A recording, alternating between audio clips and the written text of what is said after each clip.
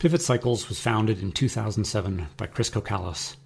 Before that, Chris already had an impressive background in the mountain bike industry, having founded and developed Titus Cycles into a highly sought-after, high-end mountain bike brand. A year after selling Titus, Pivot was announced, and the big news was that Pivot had partnered with Dave Weigel to use the DW link. Until this point, DW was famous basically because it was on Iron Horse Sunday, the DH race bike that Sam Hill used to dominate the World Cup DH race scene. At this point in mountain bike history, mid-2000s, there was very little appreciation for engineering of good suspension designs. Many product managers of big mountain bike companies were still trying to incorporate lockouts, gimmicks, or thought that flashy designs and sponsoring hotshot riders was the way to move ahead.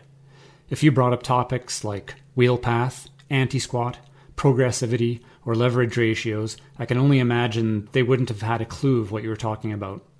So while the other brands continued to produce pretty crappy full suspension designs, then sell those garbage bikes through aggressive marketing, Chris was on the phone with Dave Weigel getting a partnership going to raise the bar of what a light, efficient suspension bike would be. This is the vision behind the start of Pivot Cycles. The quality of the bike and quality of the ride have been paramount at Pivot since 2007. This is why Pivot is consistently regarded as one of the best high-end mountain bike brands out there. The new Pivot Trail 429. Officially released early in 2021, there have been very few of these released into the wild so far. This is both a pandemic thing and a bit of a trend with Pivot. I suspect that Pivot takes it easy on the first production of a new bike to make sure everything is perfect on the manufacturing side of things. That means a small first production run, and probably dialing back production speed to make sure everything is perfect. The basics of this bike. It's a 120mm rear travel, 130mm travel fork. And in spite of coming from a high-end brand, it is not super light at 29 pounds for this Pro XT XTR build we're looking at today. This bike seems like it should be lighter, but I look at the spec and there are no shortcuts taken. Looking at the most similar high-end offering, the Santa Cruz Tallboy, it also sits right around the same 29 pounds with similar spec level and travel numbers. So I guess this means 29 pounds is about as light as a shred-ready trail bike gets without sacrificing ride performance or toughness. Changes from the previous model include the switch that all Pivot bikes have taken over the last couple of years, the switch to a vertically mounted trunnion shock, longer reach, steeper seat tube angle, slacker head tube angle, but they haven't gone crazy with the updates. Head tube angle is now 66 degrees, seat tube angle 75 degrees, and reach on a size large is 470 millimeters. Chainstays are 430 millimeters long, which is on the short end of things these days, but that ensures an agile and maneuverable ride. These measurements are all in the lower setting, which it seems most people run in. Of note, the Trail 429 is one of the only bikes left that has made accommodations for 27.5 plus wheel tire combos, though there are no complete bikes offered in this wheel size. 2 colors are available. We were lucky enough to have both colors in stock at the time of filming, so I've included clips of each. For those who care, the colors are called Pacific Blue and Silver Metallic. Pricing on this Pro XT XTR version is $94.50 Canadian or $72.99 US dollars. And yep, that is a lot of money, but yep, that is what a completely up-spec'd bike costs when the focus is on overall quality rather than the best derailleur for the dollar. As mentioned, a special extra feature of this bike is the ability to be run as a 27.5 plus bike. To do so requires installing a 17mm rise bottom headset cup and flipping the frame's flip chip into the taller setting, which they call low rather than lower, the usual setting. Plus tires are 2.8 inches wide, are typically run at pressures between about 14 and 20 psi, and can be a great comfort, confidence, and traction booster. I'm a big fan of plus tires, and while the industry has all but stopped making plus bikes, there are a large number of e-bikes being offered with plus tires, so selection of rims and tires remains good. If you're looking to increase your skills, switching to plus tires for a year while you work on cornering technique is a really good trick. The confidence that your tires are not going to wash out while leaning the bike hard in corners really helps develop technique. Specifications. The rear derailleur is a Shimano XTR, and of course it has a clutch mechanism which helps to keep the chain under control when riding bumpy terrain. The derailleur is moving the chain up and down the XT 12-speed cassette with tooth range from 10 to 51 teeth. Chainstay protection is impressive, with coverage up the bottom of the seat stay and even some coverage of the vertical member connecting the seat and chainstays. The chainring and crank are Raceface Affect R. The chainring is round, has nice 3D machining, it's not just a simple flat plate, has narrow wide design and 32 teeth. Shifting is activated by a Shimano XT shift lever that is I-spec mounted to the XT brake lever. Shimano XT 4-piston brakes are an indication that Pivot is designing this bike to be ridden aggressively. Combined with the power of the 4 pistons, Pivot stocks the Trail 429 with 180mm Ice-Tech rotors and finned brake pads. These features basically make the XT brakes perform better, especially on longer descents, and help prolong brake pad life. These brakes are one of those areas where you see the difference between Pivot's focus on quality and some other brands that cut corners in areas that they think won't be noticed to bring the price down. These small features do make a big difference. Bars and stem are both Pivot branded. Bars are carbon 780mm wide with a neutral feel, as in they feel pretty normal as far as rise and sweep are concerned. The stem is called the Phoenix Team Enduro stem. The fact that the stem on our size large had a 65mm length is not very enduro at all. I suspect half the buyers out there will be thrilled to see something longer than a 35 or a 50mm stem, while the other half are going to immediately personalize this bike with a shorter stem. For fashion's sake alone, I would be switching to a 50mm stem. Grips are comfy, factory lock-on grips. They do wear out pretty quickly as a side effect of their gooey softness. Wheels are DT Swiss XM1700. The rims have 30mm internal width, and most important is that these include the 350 hub internals, meaning they use the Star Ratchet free hub design, this one with 36 teeth, one of the most trusted rear hub designs on the market. Having had rides ruined, missed days of road trips, and a serious injury due to rear hubs dying, I have a huge appreciation for high quality hubs.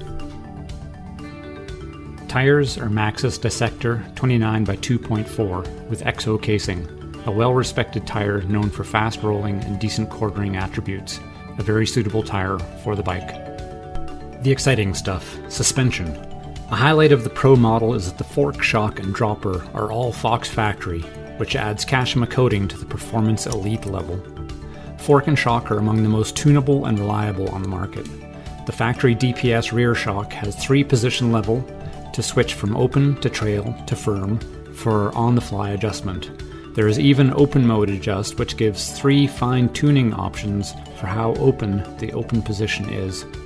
Being a bike with DW Link means you would still get a very efficient ride with a simple shock without all the dials, but this is all about personalizing the feel for your riding style, terrain, weight, and pedaling style. A favorite feature is the sag indicator, a very simple tool unique to Pivots that makes shock setup really simple. The indicator relates to about a 31% sag measurement. The fork is a 130mm Fox Factory 34 with a Grip 2 damper featuring high and low speed compression and rebound adjustment. The Grip 2 is pretty much the benchmark for function and tunability these days. The Fox Transfer factory dropper post has a nice remote lever, of course Kashima coating on the post, and varies in drop amount by frame size, ranging from 125mm on the size extra small up to 200mm on the extra large. Of course, most importantly, it has a nice, very satisfying top-out noise. Some final bits to mention. The rear hub uses 157mm Super Boost hub spacing. While this is becoming more common, now seen on Da Vinci, Evil, and Noli bikes, to name a few at least, it still isn't as common as 148mm boost. So if you have a fancy set of wheels you want to transfer from bike to bike, this is a tad frustrating. It is, however, a better system. Super Boost allows for better chainline, stronger wheels, and stiffer frames, while allowing the rear end of the bike to be pretty short, while allowing larger volume tires. Lastly, we can't talk about a Pivot without mentioning the frame. The fit and finish quality is about as good as it gets. Attention to detail at the cable ports makes running cables pretty straightforward, while being unguided inside the frame means no ugly rooting for people who run their brakes moto. Those ports can also be used to cinch the cable to reduce how much they can rattle within the frame. There is occasional mention on media tests of Pivots about noisy cables. That can be mitigated by putting foam tubes over the cables and hoses within the frame, another benefit of those large cable ports. A cool thing to note about the pivot frames is that they alter their carbon layup for each frame size to match the stiffness with the anticipated rider weight, so each size gets the same feel for the rider. The frame uses SRAM's new universal rear derailleur hanger, so tracking down a hanger should be straightforward. Frame protection is impressive, I have to say it again. The down tube protection and the way it wraps around at the BB is amazing. I've already talked about the protection at the chainstay and seat stay. It is like nothing else on anything else, and it really shows that Pivot wants your Trail 429 to keep looking beautiful and riding quietly for a long time. The last thing I have to mention is pivots, and bearings. After a summer of test riding a number of bikes, I'm amazed at how many bikes had issues with bearings that were blowing up fast, or pivots that were coming loose too easily even within a ride. So for pivots, and a number of us have ridden them long term, we've literally not seen any issues with bearings dying or with pivot bolts coming loose yet. This is such a huge deal. So, the wrap-up. Sizing. There are 5 sizes available, extra small through extra large in the Trail 429. Extra small fits 4'11 to about 5'4, small 5'4 to 5'9, medium 5'8 to 5'11, large 5'10 to 6'2, and then extra large 6'2 to 6'5". Remember that these days there's a lot more variability in what people are choosing to ride. So if you're looking for a really nimble bike, you're sizing down. If you're looking for ultra stable, you're sizing up. So keep that in mind. This isn't all about ergonomics. It's got so much more to do with how a bike actually rides. Who is the Pivot Trail 429 for?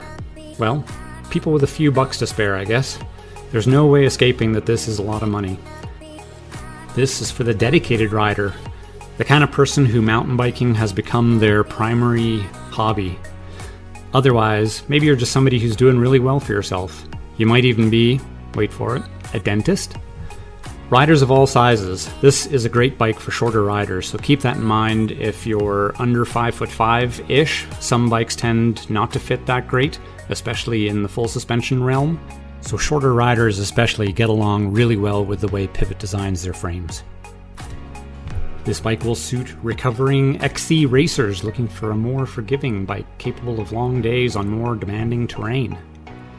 People who want a daily driver capable of something like a BC bike race. The progressive but not overly progressive geometry is great for long days because when riders get tired, they often stop using ideal technique, so those super slack bikes, not so perfect if you're doing marathon races. This guy, perfect.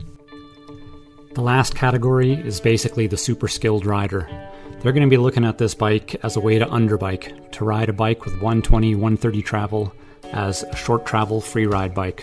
Those people do exist, and it is a capable enough bike to do that sort of stuff. So who this bike isn't for? People seeking ultralight XC race bikes. While the travel is similar to bikes like the Scott Spark, that one's designed for World Cup XC racing, and they've done a lot of things to shave off weight. Those are steps that make the bike much less trail-worthy, while the Pivot is all aimed at trail riding. The Mach 4 SL from Pivot would be the option for that. If the terrain you ride is mostly steeps and chunky, well, you're probably going to be better off on a longer travel trail or even an enduro bike. A slacker bike with more forgiveness would be more appropriate for that. One adage in times like these, where some riders seek the shortest travel bike for gnarly terrain, is that the bikes are great until they aren't. The realization is often made in non-stop chunder descents when you realize a shorter travel bike like this gets to a certain point where braking and contact with the ground just kind of disappear.